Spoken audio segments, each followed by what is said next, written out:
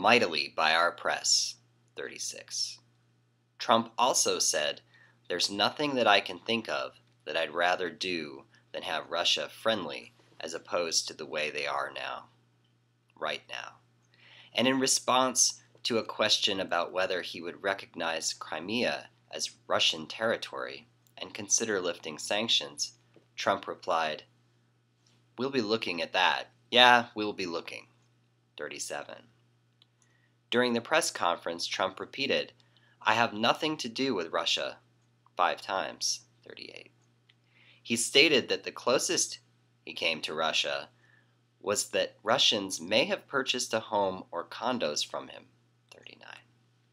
He said that after he held the Miss Universe pageant in Moscow in 2013, he had been interested in working with Russian companies that wanted to put a lot of money into developments in Russia, but it never worked out, 40. He explained, "Frankly, I didn't want to do it for a couple of different reasons, but we had a major developer that wanted to develop property in Moscow and other places, but we decided not to do it." 41.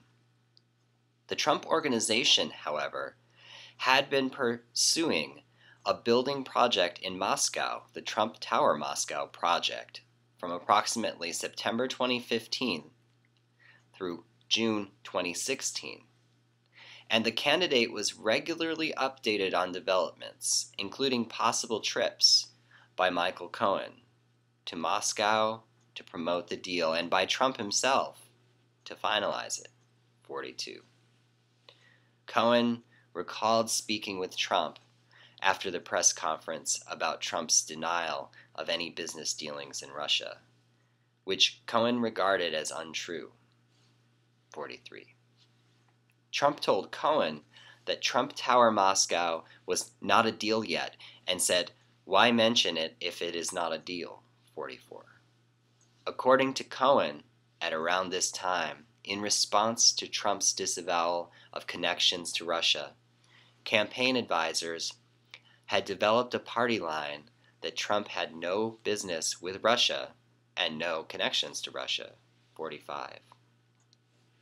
In addition to denying any connections with Russia, the Trump campaign reacted to reports of Russian election interference in aid of the campaign by seeking to distance itself from Russian contacts. For example, in August 2016, Foreign Policy Advisor J.D. Gordon declined an invitation to Russian Ambassador Sergei Kislyak's residence because the timing was not optimal in view of media reports about Russian interference. 46.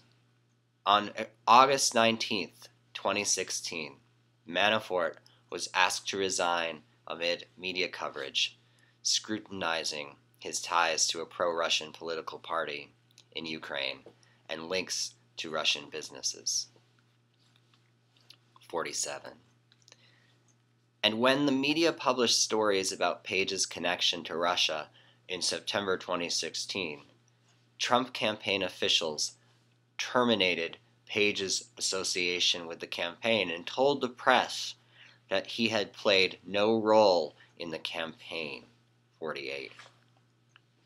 On October 7th, 2016, WikiLeaks released the first set of emails stolen by Russian intelligence agency from Clinton campaign chairman John Podesta, 49. The same day, the federal government announced that the Russian government directed the recent compromises of emails from U.S. persons and institutions, including from U.S. political organizations, 50. The government statement directly linked Russian hacking to the releases on WikiLeaks with the goal of interfering with the presidential election, and concluded that only Russia's senior-most officials could have authorized these activities based on their scope and sensitivity, 51. On October 11th, 2016, Podesta stated publicly that the FBI was investigating Russia's hacking and said that candidate Trump might have known in advance that the hacked emails were going to be released. 52.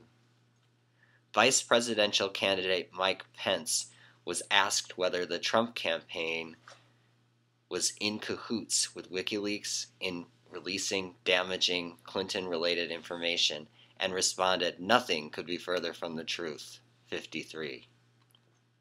After the election, Trump continues to deny any contacts or connections with Russia or that Russia aided his election. This is section 4. On November 8, 2016, Trump was elected president. 2 days later, Russian officials told the press that the Russian government had maintained contacts with Trump's immediate entourage during the campaign. 54. In response, Hope Hicks, who had been Trump campaign spokesperson, said, "We are not aware of any campaign representatives that were in touch with any foreign entities before yesterday when Mr. Trump spoke with many world leaders." 55. Hicks gave an additional statement denying any contacts between the campaign and Russia. It never happened.